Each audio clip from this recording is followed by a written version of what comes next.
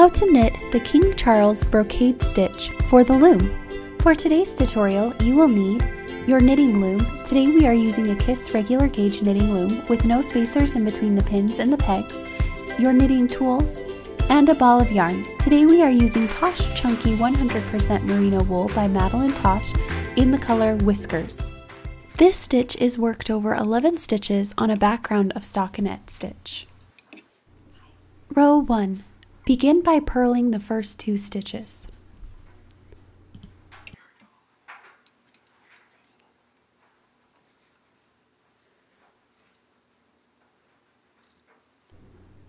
Knit 2 together by slipping the next stitch over one peg and knitting both stitches off. Then slip that stitch back to the empty peg, knit 1,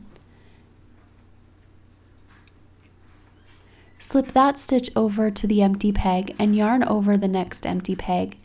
Knit the next stitch. You'll need to temporarily move this stitch over to the previous peg to make room for the next few stitches. Then we will move it back after. Yarn over the next empty peg and knit the next stitch. Slip 1 and knit the next stitch.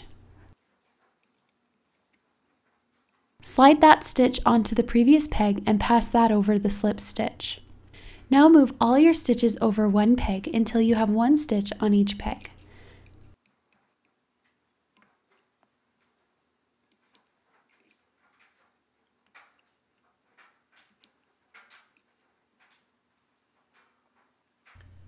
Purl the last 2 stitches.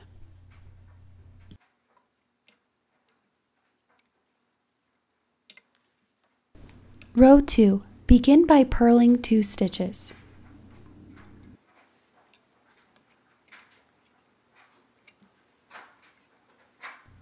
Then knit the next 7 stitches.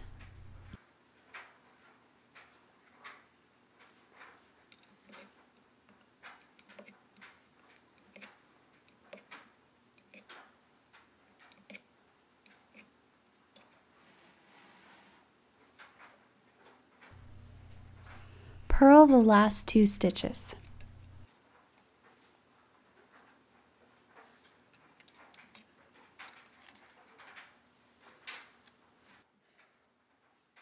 Row 3. Purl the first 2 stitches.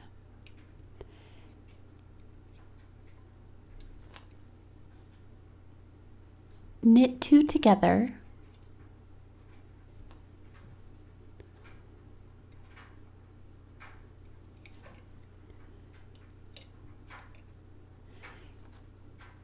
Yarn over the empty peg, knit the next 3 stitches,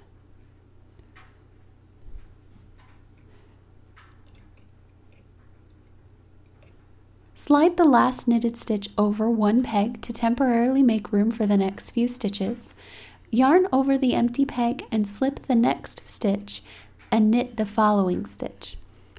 Slip that stitch onto the previous peg and pass the stitch over. Move all of your stitches over a peg until you only have one stitch on each peg. Purl the last 2 stitches.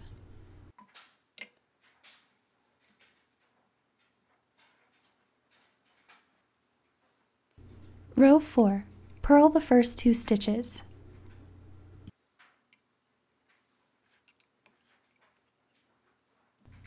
Then knit the next 7 stitches.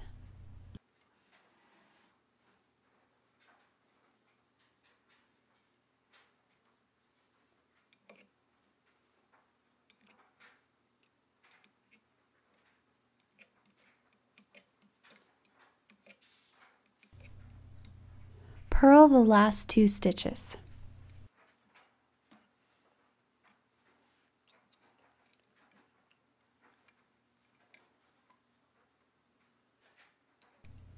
Row 5. Purl the first 2 stitches.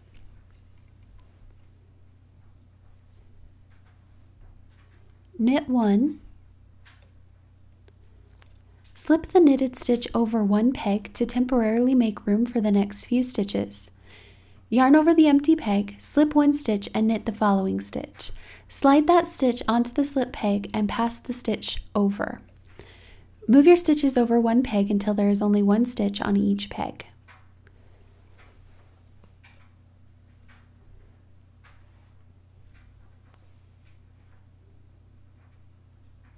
Knit one, knit two together,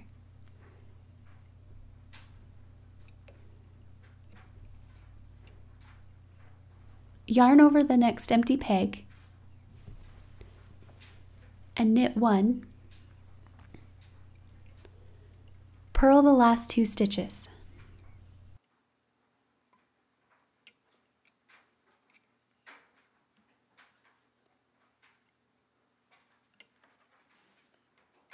Row 6, purl the first two stitches.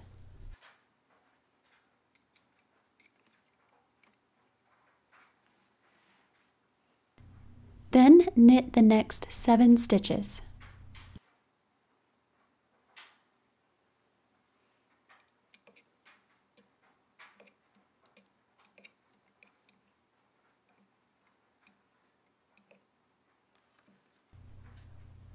Purl the last 2 stitches.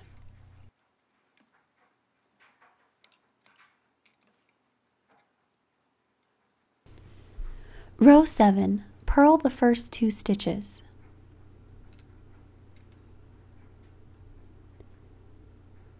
Knit 2,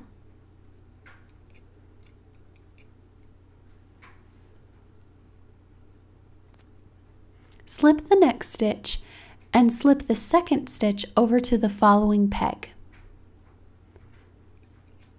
Knit those 2 stitches together and slide that stitch back to the peg that you skipped and pass that stitch over. Now slide the new stitch over one peg and grab the yarn coming out of the previous stitch and pull it over the empty peg, creating a yarn over. Yarn over the next stitch and knit the next 2 stitches. Purl the last 2 stitches. Row 8, purl the first 2 stitches.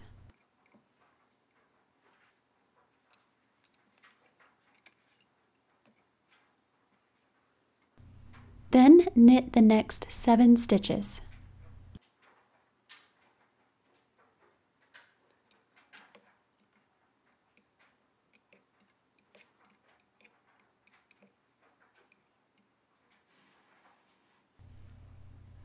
Purl the last 2 stitches. Repeat rows 1 through 8 until you've reached your desired length. And that's how you knit the King Charles Brocade Stitch for the loom. Want more loom knitting tutorials? Don't forget to subscribe to our channel and follow our blog at vintagestorehouse.com to get new videos and posts sent right to your inbox. Thanks for watching!